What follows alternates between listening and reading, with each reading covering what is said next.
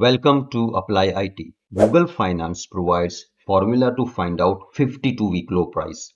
But Google Finance does not provide formula to find out all-time low price. So finding out all-time low price and the date of all-time low price require to write a complex formula.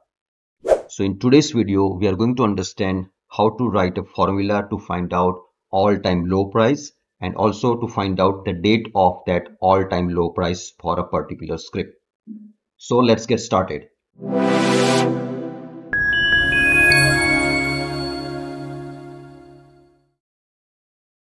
So here you can see the tracking sheet that we have prepared where we find out all-time low price and date of that all-time low price for the selected script. So we'll come back to this sheet once we understand the steps that we have to perform to derive the formula that we are going to write in this E3 cell and F3 cell. So let's understand the steps. We go to the second tab called steps. So first we understand the formula to get low price of a particular script between two dates, that is from particular date in the past till today's date. How to find out low price? So that formula is in this C3 cell. Now formula in this second sheet are written with reference to the value that we have in the B3 cell, which is matching in the first tab with this B3. So later we are going to replace the formula in this E3 cell and F3 cell by the formula that we derive in the second tab called steps. So the formula to get low price for each date between two dates is Google Finance. Then since we are getting records from NSE Stock Exchange, we write NSE : name of the script. The name of script is written in this B3. In the B3 cell, the scripts are coming from all possible scripts that are possible on NSE Stock Exchange, which is there in this third tab. Now, how to generate this drop down, how to derive the scripts in this particular tab. So those concepts were discussed in our earlier videos. You can watch those videos for getting understanding of how to derive it. So let's keep focus on this particular problem. We use this formula called Google Finance. From this, the script name that is present in this B3 cell, for that particular script, find out the low price and then we specify the start date. You can see here second parameter is the attribute, that is a low price. Now this low price attribute we want to get between this start date and end date. So we specify that the start date is 1st January 1999. That is this third parameter of this date is the day, that is first. Then the second parameter is the month, that is the January, and the first parameter is the year. We generate date using this date 1999 1 and 1, that is 1st January 1999. So that is the start date. I have considered that as a start date because in Google Finance, data for stock exchange of NSE is available from that particular date. So from that date till the today's date, between these two dates, we want to get low price for each day. So that is what this formula is giving. So once we hit this formula, it is going to return this whole range. So the result will contain two columns. One is date column and second is the low column. And these are all possible values that get generated due to that formula. Once we have all this data, now from this data, we are going to sort this range as per column number 2. So from this range, I want to sort all the records, all the rows as per column number 2. So that is what we do in the second step. So that formula is like this. We sort the range C3 represents the range that gets generated due to formula that we have written in this C3 cell. So sort that with reference to sorting column number 2, and I want to sort in ascending sorting. So that is the lowest price will be at the top, the highest value will be at the bottom. So let's write that. So I just delete this formula so that you can understand that what exactly we have to do. So now I come in this F1 cell, go into the formula bar, say Control A, Control C, copy that formula, come in this F3 cell, go to the formula bar, then Control V. So here we are going to replace, in this formula, we are going to replace this C3 by the formula that we have in the C3 cell. So now come to this C3 cell, go to the formula bar, then excluding equal sign, whatever we have. So I press Shift and End, then Control C, copy the formula, come in F3 cell, replace this C3, delete it and Control V. So once we do this, we get all this data, this whole range containing date and price is sorted in ascending order as per the price. So that is what we have indicated using this formula, that you sort range that is generated in the previous step, you sort it as per column number 2 and you sort it in ascending order.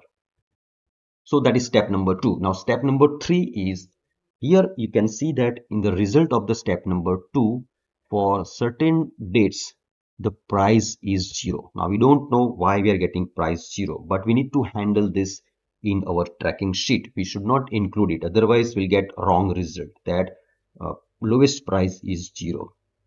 So we are going to remove all these records. So step number 3 is remove all the rows which have price value as a 0. So that is what we are going to do. So the formula is, we are going to use a filter function. So filter allows us to filter records based on certain criteria. So the formula is, in the filter we specify the range. Now range will be the result of our previous step. So we are going to replace this F3 by the result, the formula that we have in this F3 cell. So this whole formula will take place, formula F3 will be replaced by that copied formula. So this is the range, right? This range I want to filter. Now the second thing is that I want to filter based on which criteria.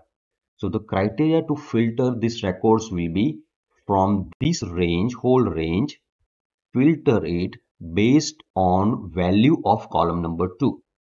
So this is my first column of this range. This is the second column of my range. So from that range, I want to filter based on the value in the second column. That is, we select all the rows whose price value is greater than 0. So we want to remove all this. So that formula is here. We filter, then F3 is, we filter this range, and then to specify the criteria for column number 2, we use this index function. So index of this range, that is this F3, and row number is, we select all the rows, and column is column number 2. So that value is greater than 0, only those rows will be selected. So let's write it. So go to the formula bar, Control A, Control C. I delete this so that you can understand what exactly we are doing. Control V.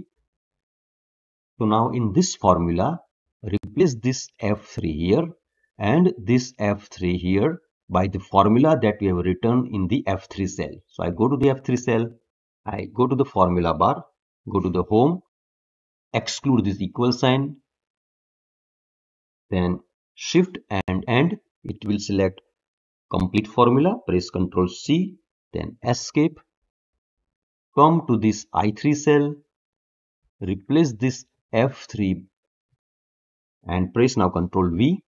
Same way, this F3, press Ctrl V and hit enter. So now you can see that in the step number 3, we have removed all the rows where price value is 0. So these are now removed. Our records are starting with this price in step number 3, so that we can see here.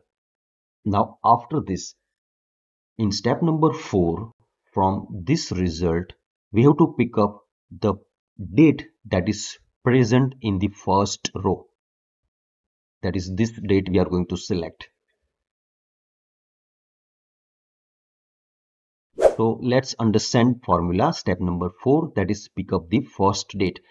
In the same way, we are going to pick up the first price, or we are going to pick up the price that is present in the first row, that is this price. So first we write formula for picking the first date. So the formula is like this. I just delete it so that you can understand how to frame formula. So the formula is from this range, that is I3, that is the result of the formula that we have in the I3 cell. From that range, select first row and first column. So we can understand here that from this range, select the first row and first column. That will give us the date of all-time low price. So come to this I3 cell. Now here formula is very long. So I press F2 key. So I'll get whole formula. Now from here till end, I'm selecting complete formula. Then I say Control C, then escape. And now I come to this L3 cell, replace this I3 by Control V. So now we are getting date, but we can see here that this date is not in human understandable form. So we are going to convert it into human understandable form in step number 5. But before that, let's understand how to pick up the first price that is present in the first row. So formula for that is this. So again, I remove formula from M3 cell. I write that formula. So it's very simple. Now instead of column number 1 and row number 1, we are going to pick up the value that is present in row number 1 and column number 2. So that is what we have written here, index of I3. So I3 will be the range, row number 1 and column number 2. So let's come back to this I3 cell. Then from here, select complete formula, Control C. Come in M3 cell, replace this I3 by the formula that we just copied. So just delete, Control V, hit Enter key, and that will give us price. So now we have retrieved the date and the price for a particular script, and that price is the lowest price, and the date is the date on which that lowest price occurred.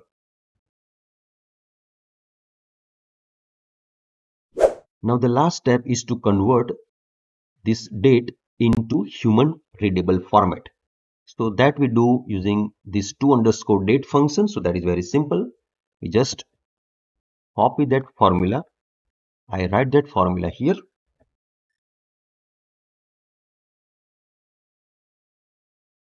So now from this to_date formula, we are going to put date that we retrieved in the previous step.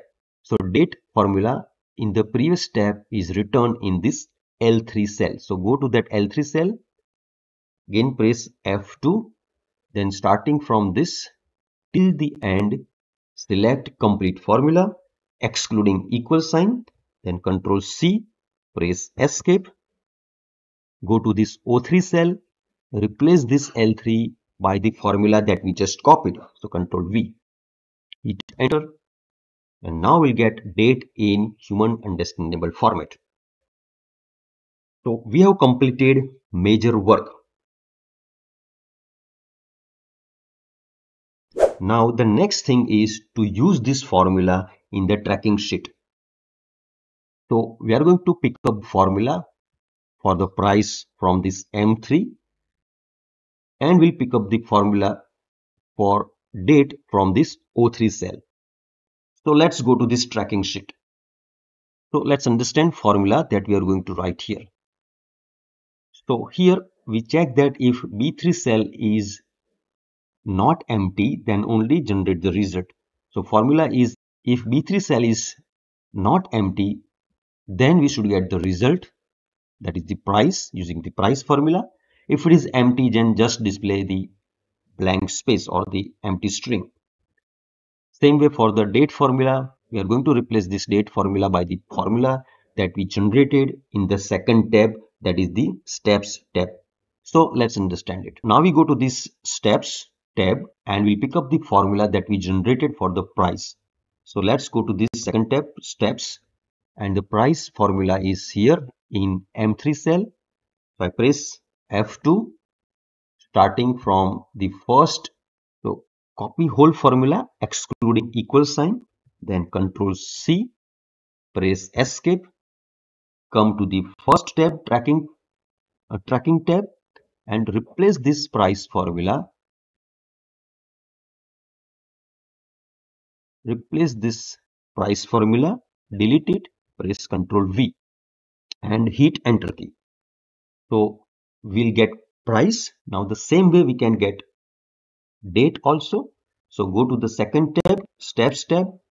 The formula for the date we have written in O3 cell. So go to this O3 cell, press F2, copy complete formula excluding equal sign, Control C, escape, come to the first tab and in F3 cell replace this date formula by the formula that we just copied. So we say Control V, hit enter key, and we get date of all-time low price. Now just to understand that how it is going to generate a result, for other script we just select this two row, Control C, and for the subsequent rows paste the formula, and you'll see that shortly it is going to generate the all-time low price and the date of all-time low price automatically. So we can see here it has generated the price as well as date for all-time low price. So in this way we can generate formula for finding out all-time low price and the date of all-time low price. The formula is complex, but by following step by step and writing formula without any error, we can write any complex formula and we can generate desired result. Thanks for watching and happy learning. We'll see you in the next video.